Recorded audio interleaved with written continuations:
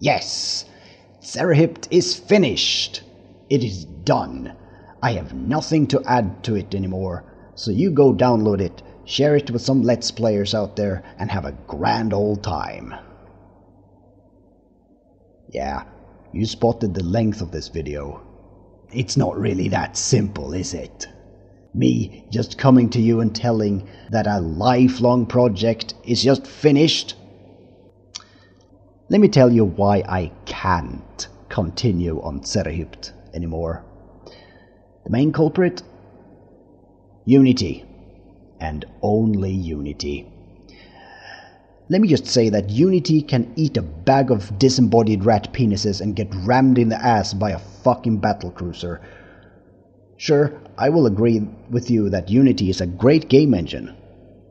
Its interface is good, it is capable and will put out some really good games. But for a person, or maybe some others like me, who wants to continue on a really big, lifelong project, it is utter fucking trash. Why?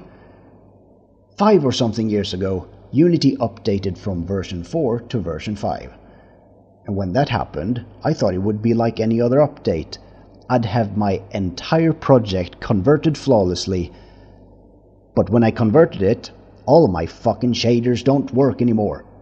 All my prefabs, such as vehicles and NPCs, had all of their joint settings scrambled, where I could see a fucking pink MEVNAV fly up into the skies, and a pink helirotor with all of its individual joints spazzing the fuck out. And then I saw Piritsuka doing the plank on the ground.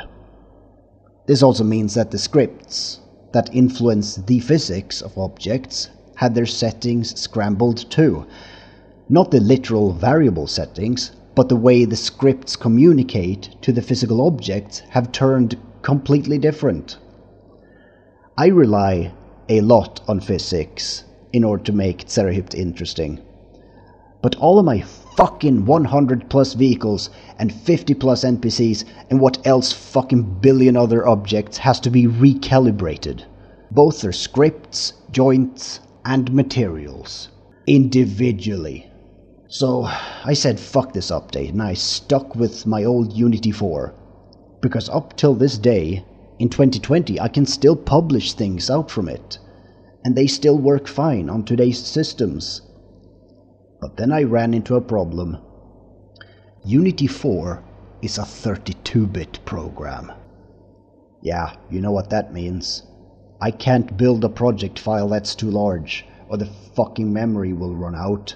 So I had to move scenes around, depending on their size, so it won't touch this border during build, and compress a lot of assets such as audio files, textures and 3D models.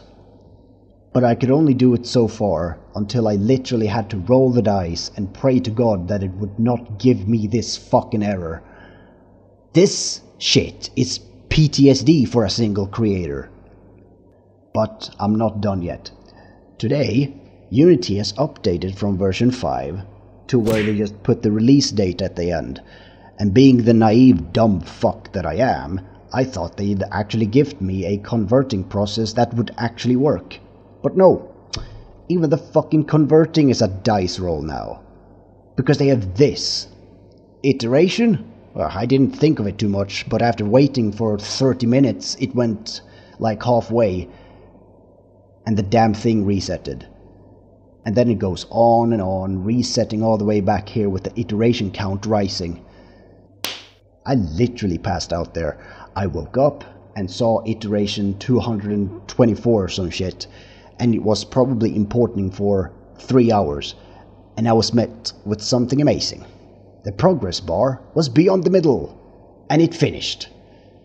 So, again, pretty much a dice roll, as fucking usual. But anyway, I launched up my project, and I was met with this. But most importantly, this. Unity 5 had a converter that converted JavaScripts into C# scripts. But this version seems to have given me the middle finger and just yeeted the crap into Uranus. So at that point I was literally depressed. I thought converting my Unity 4 project to the newest Unity would be easy. So yeah, a 7-year-old project is now at an indefinite standstill.